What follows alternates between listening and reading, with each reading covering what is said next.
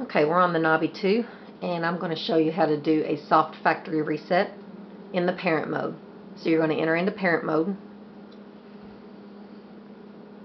Then you're going to open up settings, tap in the time twice, hit settings, and then you're going to scroll down to backup and reset, and then do factory reset, factory data reset, reset tablet, erase everything. The Nabi will power off.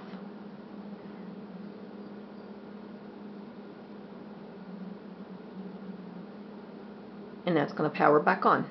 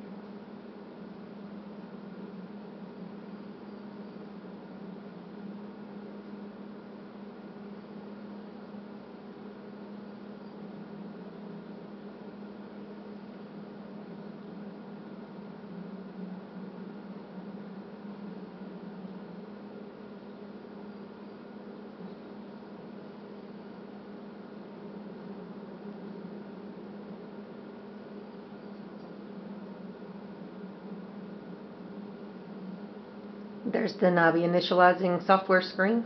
This is going to take about 5 minutes. Once it completes, it's going to open up your welcome screen where you can sign in.